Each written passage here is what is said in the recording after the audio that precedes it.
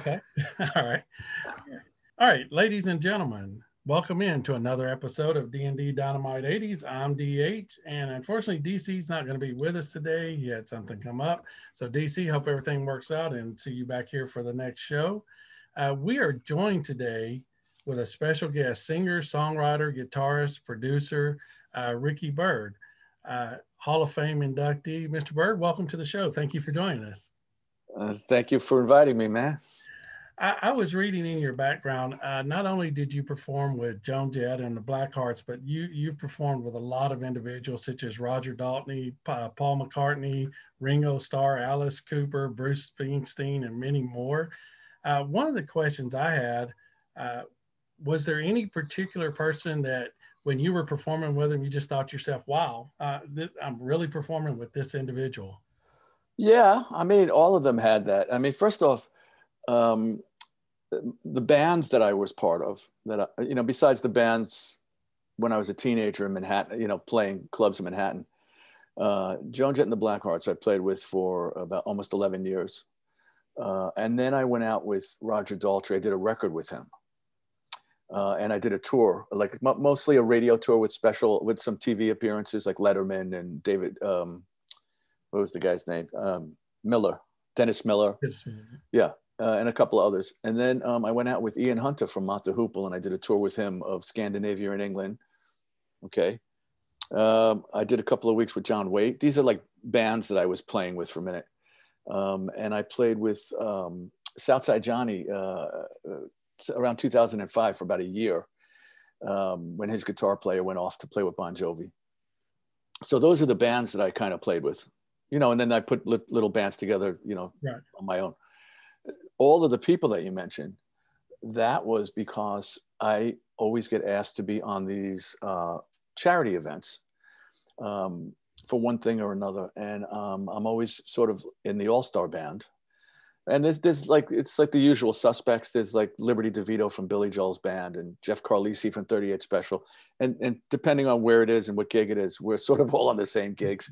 And we get to back up all, people like you were mentioning. And so that's how I get to play with those people and do 3 songs with this one, so Paul McCartney I played with obviously at the Rock Hall when we were inducted, when I was inducted with Joan and the Blackhearts. But back to your question, I think I'm going to say, I mean, it was all amazing, obviously. Mavis Staples and Smokey Robinson were like from another, It's just amazing. Yes. And yeah, doing 3 songs with Smokey Robinson was ridiculous. wow. And doing I'll Take You There with Mavis, and obviously I played with Ringo and Paul at the Rock Hall and playing with Bruce and so little Steven, who's a friend of mine, getting to play with him. I love, he's great. I love playing with him. I mean, it just goes on. If you look at the list, I can't even think of all the cool people I've done Hold On, I'm Coming with Sam Moore from Sam and Dave's, and I got to play that riff. That's awesome. So I've been blessed with all that stuff. I was looking at the list and I just thought, what an iconic career. All of the individuals you've worked with is just so amazing. It's like, there's just such an amazing career. Well, some of them were like they say in baseball, he was there for a cup of coffee, right? When they say that. So those events, it was just like one night. It was one night, we played 2 or 3 songs, you learn the songs and you're sharing a stage with like Elvis Costello, or my pal Dion, who just had a birthday. So it's pretty damn cool. Couldn't ask for more than that. No, that is really awesome. I mean, just looking at the list, I was just like, wow, I just couldn't imagine. Who would you say would have been your musical influences? Oh, that's an easy question. So I grew up here in New York.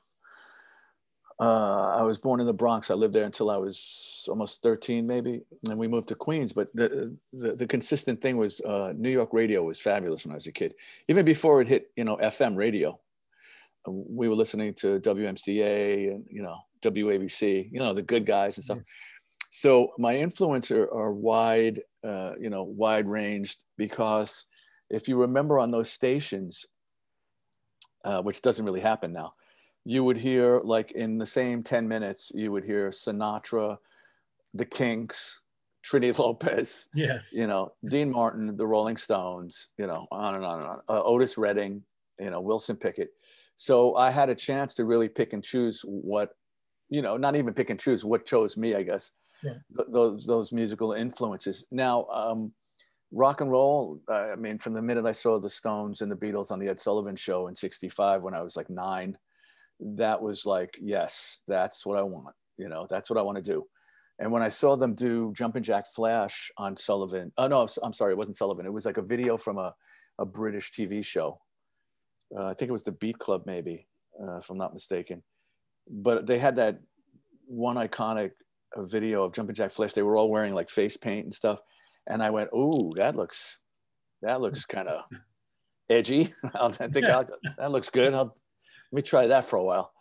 So like I knew immediately. And then, you know, Rod Stewart and the Faces when I was a kid. I just kind of love that. Anything that comes from that Chuck Berry kind of vibe. And in turn, anything that has a bluesy, soulful, you know. But then again, I love bands like Slade, you know, like glam rock and stuff like that. And of course the Kinks. And but so those guys, like, you know, I collected, obviously, like every teenager, we bought rock magazines, right? Which I still have all my rock magazines and my baseball cards, by the way. I wish I did. Yeah. So when I would read, I didn't know who like Muddy Waters was or Howlin' Wolf or any of those guys. I found out about those guys from reading articles about Jimmy Page and Keith Richards, and they'd say, yeah, well, I remember going to the studio and Muddy Waters was, you know, painting, and I was like, why are you, you know, who's Muddy Waters? And then I would go and look for Muddy Waters records, you know.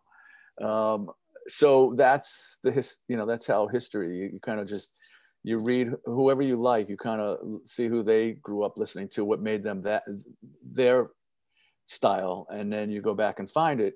And then I fell in love with old blues. And of course, then another one of the things about having New York radio was like the Four Tops, the Temptations, Al Green, you know. Yes, definitely. It's all of that stuff, man. And that's kind of, I mean, that one aspect you mentioned of where you could get it all from one radio station. I kind of miss that today. You know, I mean, I know we have different platforms you can log into for certain types of music, but like you said, that influenced a whole generation. There's your problem. Like under Sirius XM is fabulous. Like I listen to Little Steven's station all the time. Andy plays me, which is great. But he's the only one that you'll hear, like, you know, Iggy Pop, and then you'll hear a Sinatra song. And so, but they have, see, XM and Sirius have separate stations for each genre, which is great. But then somebody who doesn't jump to that, you know, let me see what's on 49, you know, then they're going to hear that kind of music, like kids. Yeah, they missed out on so much. Right. Now, when you listen to, I don't know, Top 40 radio, I don't even know what that is anymore, but it's all new stuff basically. And classic rock stations like Q104, which Ken Dashow's an old friend of mine. You know, it's Bad Company, it's Journey, it's, you know, Heart, it's Us, you know, Black Hearts. It's, you know, so you really don't get a chance to hear that stuff like when I was a kid. And also the other thing was, like, I had some friends when I was like 16 years old that they had been to England already. So they came back with all these albums. And actually there was this really cool record store here when we moved to Queens that we used to go, and we could get, remember imports? You couldn't wait to get an import. Yeah. Right? and it turned me on to all this cool music. Like, how would I know Slade, right? Like, because of I said, oh, who's that? You know, what's that? Mama, we're all crazy now. You know, but they turned me on to reading British, not magazines, but like New Musical Express, NME, or Sounds. You know what I mean? Melody Maker. It was like a newspaper, but it was a British newspaper, and it had all the bands that were big over there, that some of them or most of them never hit over here. So what we would do is on Saturdays, we would we'd take the train into the city, a bunch of teenagers, and we would go to, you know, the newsstand that we knew had those British papers. And then we would go hang around on West 48th Street, which was all where all the music stores were, you know, and because we knew, and that whole block's gone now, but and that's where I got all my first stuff, my first guitars and all. But we knew that if somebody was playing at the Garden or, you know, at the Academy of Music on 14th Street, that one of those guys would wind up at, you know, Manny's Music or something. So we would be little kids hanging out, not little kids, but teenagers hanging out in front, waiting for like Jimmy Page or That's Leslie West yep. or, you know, somebody like Steve Marriott. Yeah, that it's amazing. And you know, the record shops and all, that's another thing that there's just so much change. I mean, today's youth doesn't get that album cover art and everything that was involved in that. So I mean, it's just it's a different industry. Yeah, but they do say that vinyl outsold CDs. Now that's not saying much because CDs didn't sell much right. last. But still, you know, people are loving. I don't know if it's kids or if it's us, this demographic, or, you know, like I always love to go into like a secondhand store and dig through their vinyl Yeah. and see, you know, if there's something. Oh, look, cool, man, the second Zeppelin record or something. Yep. And fine. But I do agree. The thing that's missed, I have a 19-year-old daughter, you know, going into a record store and doing this thing. Yep. That's not a dog paddle. For hours. For hours, yeah. And saying, well, that's a cool. And sometimes you buy stuff based on the cover. Yeah. But I try to do, you know, when I do my records, this is like my third record CD. I take a lot of care in, you know, taking a good, you know, picture or whatever it is. In fact, my daughter took the pictures on the Sobering Times record, my latest. And I always write really cool liner notes because that was a big thing for me when I was a kid. I love liner notes. So I take time. Yes. And speaking of Sobering Times, if you don't mind, I want to kind of turn the focus to your new album now. First off, let me say, amazing album. Thank you. When DC shared it with me and I listened to I Come Back Stronger, my first thought, before he told me anything about the song, he wanted just to get my impression on it. My first thought was, this is like an anthem for the world at this point, from the things we've faced. And just hearing that song, and I think back, and we all go through times, but just the words of the song and the meaning of the song is just like so uplifting. It's like, you know what, we're going to be okay. So I really appreciate you. Oh, thanks, bro. You know, I write these last two records are, I've been in long-term recovery, 34 years coming up in September. And I do these records for people that are struggling with all kinds of addictions. You know, and so the lyrics, the music's just straight up rock and roll, of course. But the lyrics are about addiction and recovery and hope and, you know, change the life to the better. But I wanted to, on this record, like in that particular song, I Come Back Stronger, which, by the way, on YouTube, you could see the video if you go to my channel. I wanted it to be a little bit wider, you know, so there's no mention of any booze or anything in that song. I just wanted it to be for people that are struggling, you know. And yeah, a lot of people love that record. So yay. Yeah, it's amazing. I mean, and especially with what, not just our country, but what the world's been through with the pandemic and everything else that's been going on. It's been quite a mess.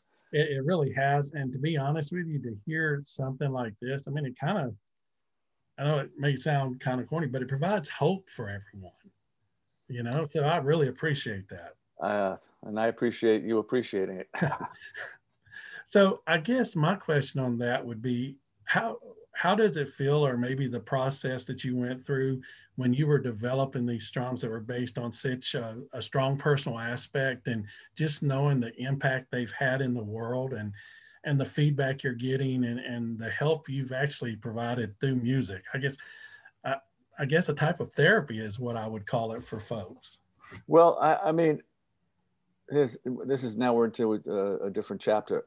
For the last 9 years, I've been going around to treatment facilities, you know, a lot in the New York vicinity, but around the country. And I've been doing recovery music groups. And so that's where all these songs came from, every one of them. I started with like one song, like the album before this, Clean Getaway. The final song on that is called Broken. Broken is a Place. That was the first song that was written, myself and my friend Richie Supa. And I recorded it, you know, quick, like home studio thing. And I put it out, I put it online, and I started getting messages from people, you know, you told my story, you know. So then I started to write these songs, and I wrote a few of them. And then I reached out to a treatment facility that I had an acquaintance with from sort of, once again, charity events. And I said, how about if I come in with my acoustic guitar and do like music groups? And I started with a couple of songs, you know, and I built it, and I kept writing these songs. And the response I got from the clients in treatment is what you're talking about, right? Like I try to hit on all aspects of all of these things. And some of the subject matter I get because my groups are kind of interactive. Like I ask questions, or if anybody has a question, and I mentally make a note of subject stuff that they may mention. I go home and I go, okay, let me write about this, you know. So, and that's where the songs come from. So, you know. Well, it's truly amazing. And like I said, to me, for it to be coming out at this time is just, I mean, it's just amazing what I think this song is going to help people throughout the world. Well, I got to do my first, obviously, like everybody else, I was not doing anything for over a year, but I did my first live, let's call it, it was a recovery music group. It was way out in Long Island, and it was at a sober house. Well, it wasn't in the sober house because that's small. They did it in a big church basement, like cafeteria. And there were about 125 something clients, newly in recovery. And I got to play songs from both of the records. And it was amazing for me to be out amongst people again and to see the looks on the people's faces. And, you know, so hopefully if everybody doesn't screw this up, which they might, we may, you know, get to all be playing again live, you know, if everybody doesn't do stuff too fast. That's what I'm hoping. I have the same worry that you do on that, but I would love to. And if you ever make it down into the Nashville area, I'd love to come see you play live. If you don't mind, Mr. Byrd, if you will share any upcoming events you have with our listeners, or any information where the main thing is if you're interested, if you go to YouTube, to my YouTube channel, and subscribe to it, because I'm late in the game, man. It's a pitiful 200 and some odd people. You know, my daughter kept saying, you got to do more on YouTube. I'm like, oh man, not another one. Yeah. But you could listen to all the songs from Sobering Times and Clean Getaway, by the way. I have playlists, so you just go to the, you know. Awesome. If you're interested in helping the cause, which means if you purchase a record, a CD, you get a free digital download of it also, and also we have these Clean Getaway T-shirts that I'm throwing in the package. But that would be helpful to the cause because it helps me.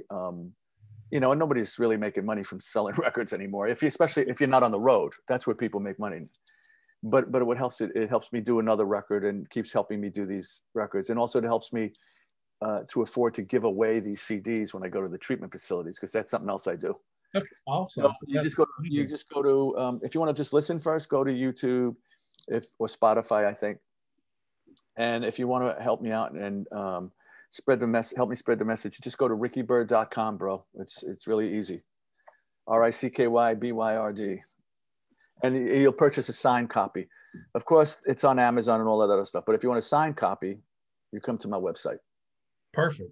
Well, Mr. Byrd, I appreciate your time. I appreciate you joining us here. Folks, please go to the website, rickybyrd.com, and let's make these purchases and help out. I know I'm going to do that. And we'll go ahead. We're going to list everything up on our pages and podcast and on Twitter for you. And again, all I can say is thank you for coming on the program, number one. Sure. More importantly, thank you for what you do, because these songs that off this album that I've heard, and I'm going to go back and check out even more, truly amazing work. And I think it's just perfect for these times.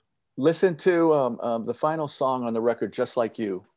I wrote for the newcomers, in other words, people that are just making the decision to change.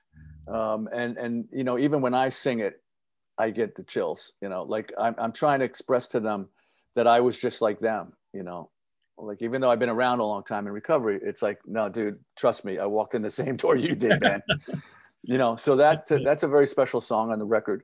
And as far as playing, I have like online stuff, Zoom events. In fact, Thursday I'm doing a Zoom with recovery organizations, and I have some stuff in the works for the fall. Where I'll be able to travel around the country and do treatment facilities if everything is cool. Right. And hopefully, You know? Yeah, man. I'd hate to take two steps back. right. That's it. But Hey, man, it's in everybody's hands, you know? it is. And everybody, It's, please take the precautions, you know? yeah. So All that's, right, man. I really appreciate it, Mr. Byrd, again. And again, I just want to say thank you so much.